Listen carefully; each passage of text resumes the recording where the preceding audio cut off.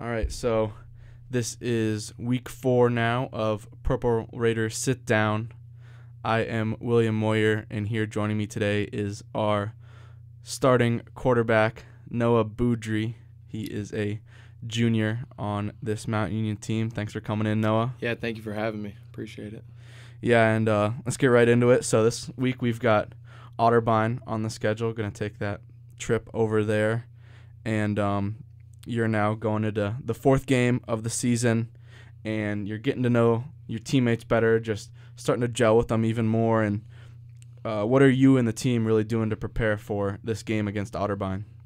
Yeah, that's kind of been the focus, is getting to know, the receivers, the running back, the offense, more and more every day at practice.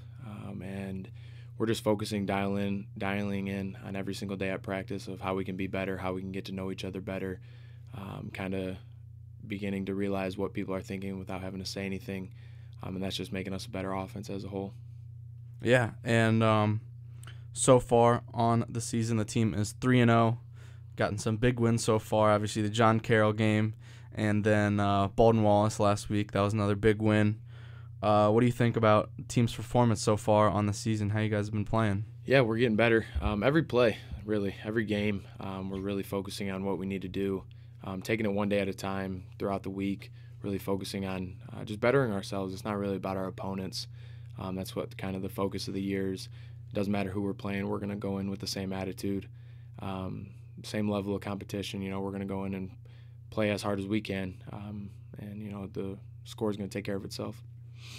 Yeah, and game versus BW last week, if we could go a little bit more in depth on that, what did you think was the biggest takeaway from that game and the 52-14 win that you guys had? Yeah, it was a great game. Offensively, came out firing on all cylinders. Had a great first half. Defense played great. It was a great full team win. Started a little slow in the second half. We really shot ourselves in the foot with that opening second half drive, especially after a great kick return by Darnell. A couple silly penalties that hurt us.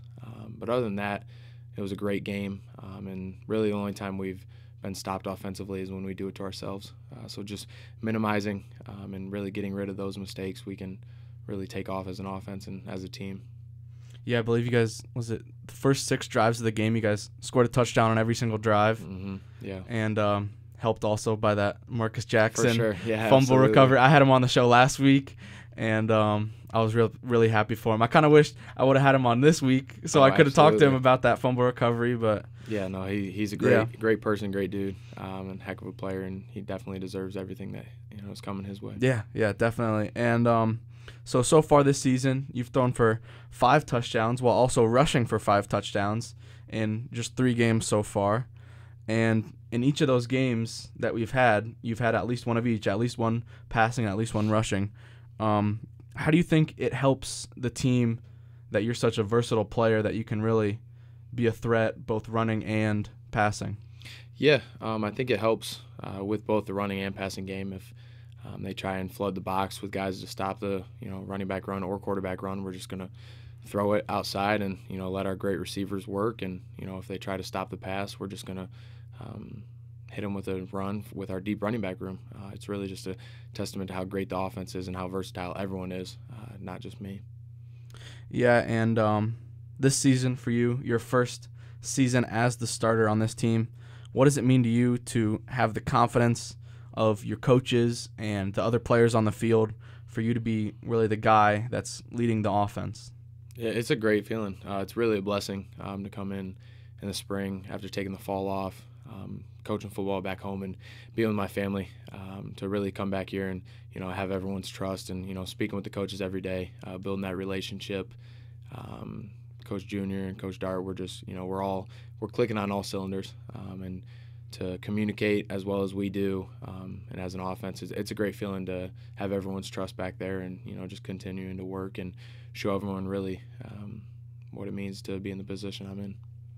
Yeah, and you were academic All-OAC in your last season as a player. Congratulations on that. Thank you. Huge accomplishment. And what does your education mean to you? And what are, if you know yet, your plans after playing football here at Mountain Union? I know you're only a junior. You've got some time to think about it, but if you have any idea what your plans are, Yeah, just really diving into school, trying to learn as much as I can in the short period of time that I am here.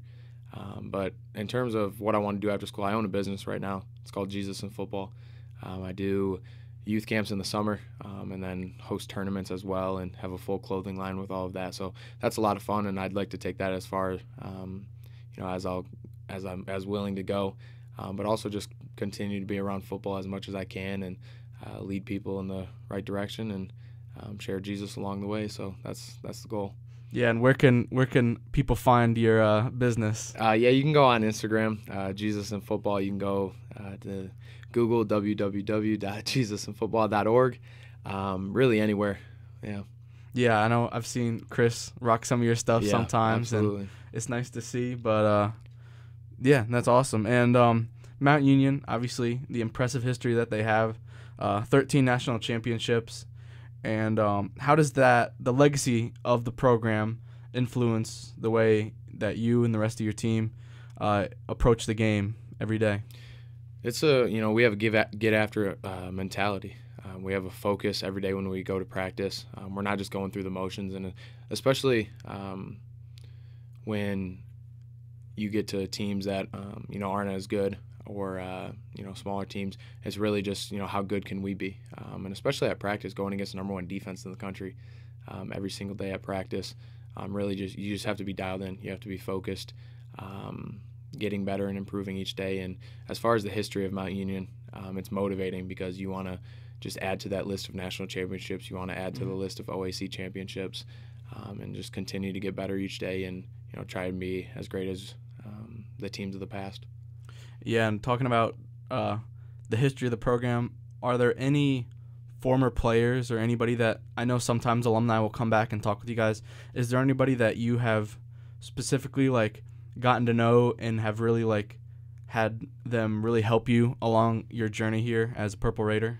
Yeah, I mean, my freshman year, Kevin Burke was my quarterback coach. I got real close with him, and he taught me a lot of things. And then obviously growing close with Braxton the past few years, learned a lot from those guys, and just continuing to try and be great and apply everything I learned from them to the game that I play now. Yeah, and then last couple questions here. Just a fun question here. What is, if you have any type of pregame meal, pregame superstition or ritual, even a playlist, something you like to play? Is there anything that you really like to do pregame? Yeah, I'd say I love pasta, so that'd be my pregame meal, whether it's in the morning or the night before. Do pasta, and then as far as other rituals or anything, I dive into my Bible before the game in the morning, and then the team's been doing Saturday morning chapels. Marcus and I have been rotating between leading those, and it's just been great. And then Friday nights, before game nights, we'll have Bible study with the team, and it's just been so great to see the numbers there and just the people that want to further their relationship with not only Jesus but with the teammates on the team. And I think it makes you want to go that much harder for your team, and as you just play that much harder on Saturdays and throughout the week, with that in the back of your mind. So that's really my rituals, and then also what the team does to get ready for games on Saturdays. So it's pretty awesome. Yeah, awesome. So thank you for coming in. Yeah, thank you very much. Great season so far, 3-0. Looking forward to this game at Otterbein. It's going to be a long drive over there, 2 hours. Not as long as Ferrum, though. Yeah. That was a tough drive, I'm sure. Yeah, for sure. We're leaving Saturday morning, too. Yeah. It's not an overnight, so it'll be early. Yeah.